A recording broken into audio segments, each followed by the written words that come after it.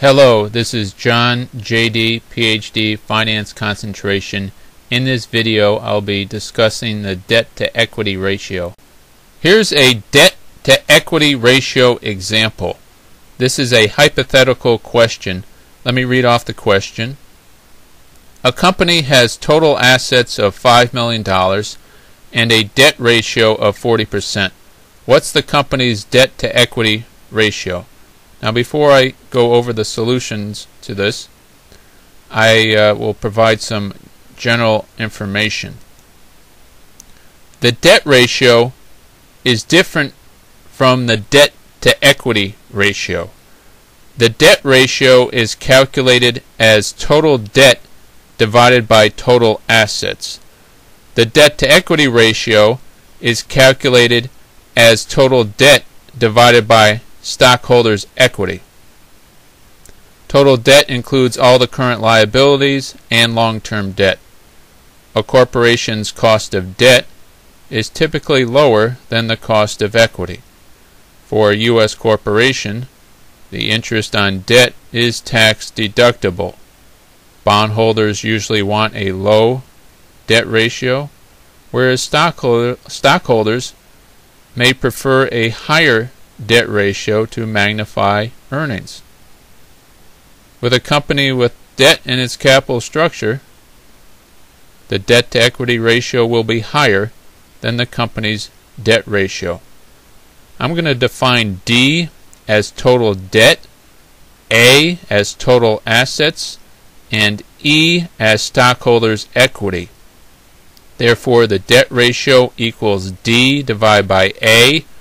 The debt-to-equity ratio equals D divided by E. Let's now look at these solutions. In solution 1, I don't even need to use the total assets of $5 million to solve this. All I need is the debt ratio of 40%.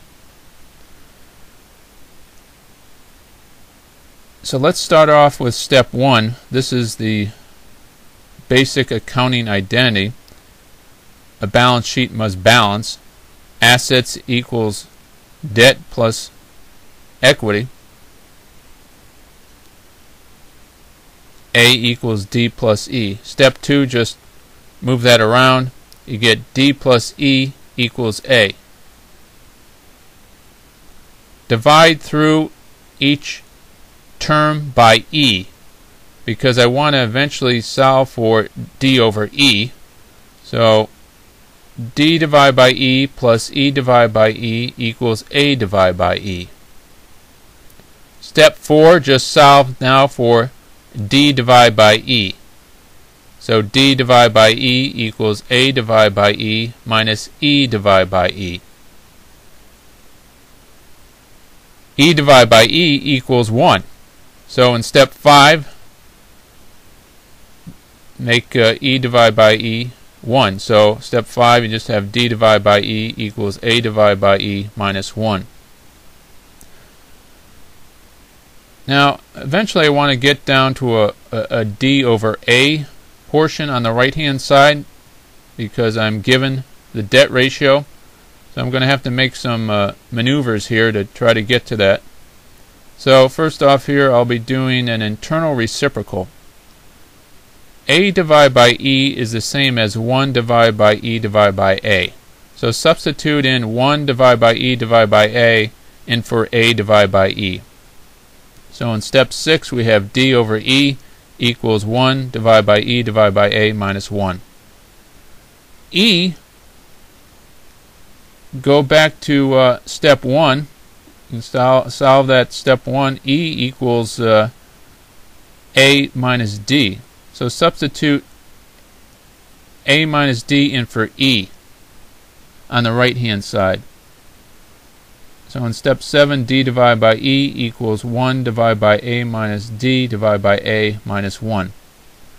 I'm doing this to try to get to a D over A portion on the right side so I can plug that 40% in, which would be 0.40 in decimal notation. So now in step 7, you see on the right side there, 1 divided by A minus D divided by A, that portion, you can distribute that A. So it's going to be A divided by A minus D divided by A.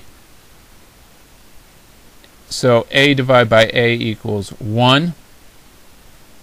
Alright, so going down to 8, D divided by E equals 1 divided by 1 minus D divided by A minus 1. So I have the debt ratio now on the right side. Plug in the 0.40 for the debt ratio. That's decimal notation.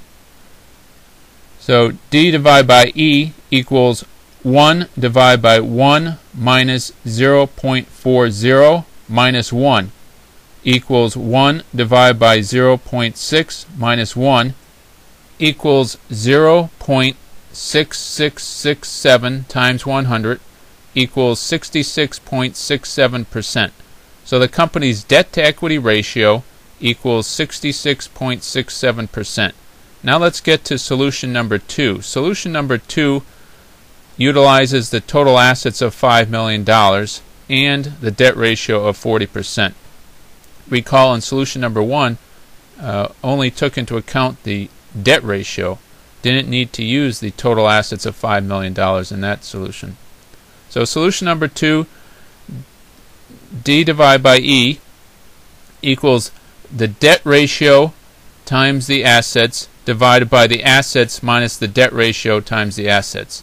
So you're going to have the debt ratio times the assets in the numerator of 0.4 times 5 million equals $2 million. A balance sheet must balance assets of $5 million minus total debt of $2 million equals $3 million for the stockholders' equity. So $2 million divided by $3 million in percentage notation equals 66.67%. The same answer as shown in solution number 1 for the debt to equity ratio for this company. Thank you. Bye.